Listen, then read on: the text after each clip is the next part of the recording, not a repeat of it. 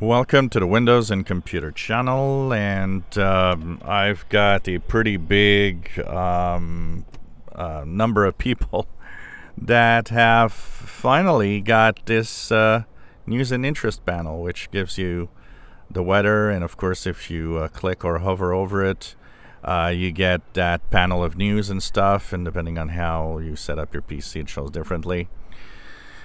Of course, this is now enabled for everybody, and it is on by default, and I get tons of people saying, I don't want this. What do I do to get it off? And once again, I will show you guys how to take it off your PC. Right click on the taskbar, go into news and interest, and just turn off, and it's going to disappear. I do have another question, which is, I don't want to turn it off, but I want to change one thing. I want to change the fact that by default it opens on hover, which means you just go and not even click on it and it actually shows up, which means if you might be going through your icons in the taskbar, and because you're going there, it's like, oh, look at that, it popped up, and I don't want it to pop up. And depending on the speed of your computer, sometimes that pop-up can take a little bit of time.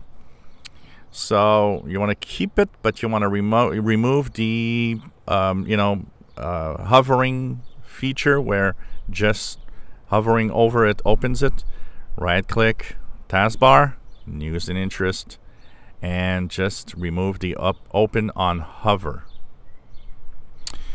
The other thing is, some people say it seems to update a lot, and I don't know, but it seems to have some weird, effect on my system. You can click reduce the let's go back, reduce taskbar updates.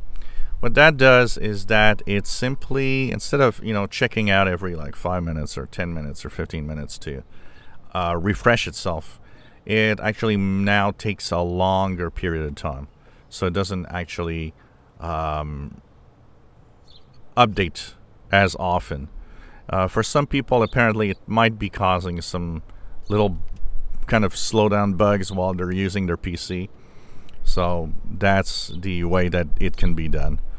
But once again, for all of you out there that just don't want it, once again, right click, go into news and interest, and turn off, and it's going to turn off from your PC.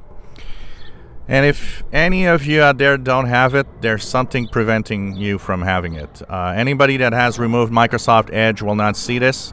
Microsoft Edge Stable needs to be installed for this to actually work. So if you don't have the Microsoft Edge Stable installed, then you won't see the news and interest panel at all. It is required because it uses Edge rendering for this to work fine. So that's all I have to say, and I won't post another video again about how to remove this. This is the last time I'm showing this. The only thing I would maybe do is if they ever change the news and interest panel and do something else. If you enjoy my videos, please subscribe, give us thumbs up. Thank you for watching.